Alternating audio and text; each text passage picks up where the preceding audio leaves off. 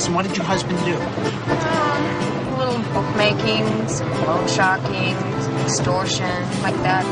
Professional. Who are you? Denny Roouze, theatrical management. Who else he handle besides Lou? One of the great balloon folding acts of all time. Do me a favor. I want you to bring Tina. But she knows you're married?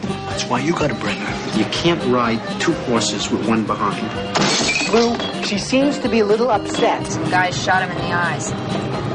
He's blind? Dead.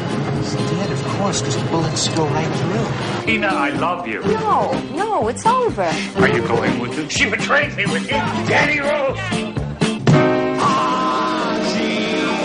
Get rid of the lover.